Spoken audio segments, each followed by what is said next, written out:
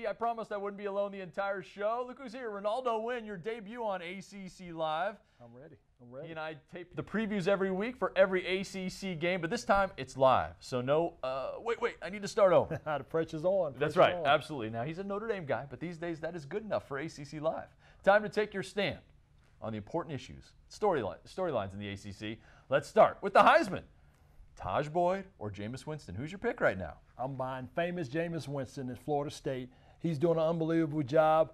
17 touchdowns, Jeff, and he has a 213 quarterback rating. So, correct me if I'm wrong, he kind of reminds me of a guy last year in Johnny Manziel for Texas A&M, and he's beating his numbers this time from last year. Now, I know some others would say, well, what about Taj Boyd? He's been in some blowouts, so he hasn't been able to pile up those touchdown numbers, but there's no doubt Jameis has been awesome. All right, so unless monkeys start flying from Oz, Jameis Winston, we know, will be the ACC Rookie of the Year. Who's the best ACC newcomer whose name doesn't rhyme with famous? I got to go with Tyler Boyd, the freshman again. University of Pittsburgh Panthers having an unbelievable year, second in the ACC, only to his teammate Devin Street. So this guy, I want to give you a few intangibles. Not only is he a great player, but his mom says he was first in walking 8 months. He started walking, no training wheels, riding a bike. So this kid was destined for greatness. That's some serious research right there. I love how the defensive guy went with an offensive player. So I'm going to pick a defensive guy for Rookie of the Year. I like Brandon Faison from Virginia Tech. Leads the ACC in interceptions. So good. Frank Beamer wants to use him on offense as well as wide receiver, but they're both great picks. I give you that. All right. Speaking of the Hokies, it looks like Virginia Tech or Miami have the best shot at winning the Coastal, though Pitt has been very good as well. Ronaldo, who is your Coastal favorite? I got to go with the U, and the reason why is because they have great defense. When you have great defense, you can win championships, and they have a great defense, and they remind me of the old defense of old back in the day, putting pressure on the quarterback, being disruptive, and they also have some great offensive weapons. Duke Johnson, Stephen Morris been doing an awesome job, so I got to go with the U. There's no doubt the defense looks much improved this year as opposed to 2012. Now, for the first time ever, the ACC has 3 5-0 teams, Clemson, Florida State, and the Hurricanes.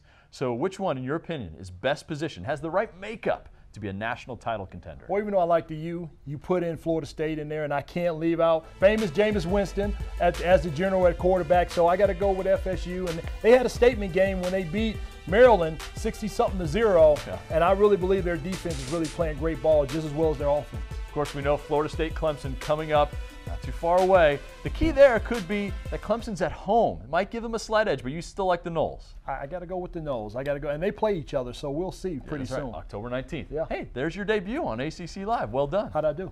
Excellent. All right. Thank you. So let's look at those division races. I like to call them the Coast and the Atlantical. Start with the Coast. It's early, but Miami and Virginia Tech are the only two undefeated in conference play. They meet November 9th at Miami.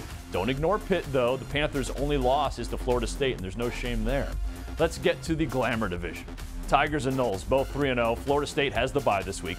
The biggest tests both teams face after next week, the big SEC rivalry games on Thanksgiving weekend, Clemson at South Carolina, Florida State at Florida. I asked former Wake Forest great and former tag team partner Riley Skinner to break down the division races right now. Well, I think you got to take a step back and look at what game is going to decide the Atlantic Division. That's Florida State at Clemson. They're playing at Clemson, and I think famous Jameis, you got to put him up against Taj Boyd, who's got the experience at the 8 o'clock game, when game day will probably be there. I'm going to have to go with a veteran quarterback in Taj Boyd. He's been in this position before between LSU and the Georgia win right now. He's proven that he's ready for that limelight. This is a guy who is really leading one of the best offenses in the country. I'm going to have to say Clemson. You got a Miami team right now who I think is the best team in the Coastal. They're tied with Virginia Tech in defensive statistics so far this year. They have made tremendous strides from 2012 to 2013 on defense. But you look at their offense is leaps and bounds above Virginia Tech's right now. And this is an offense that's averaging about 44, 45 points a game. Stephen Morris is slinging the ball around very well. Duke Johnson in the backfield. They just have much more diversity on offense, and that's why I think they're better than Virginia Tech in the long run. Virginia Tech's been holding on for dear life in a couple of these games.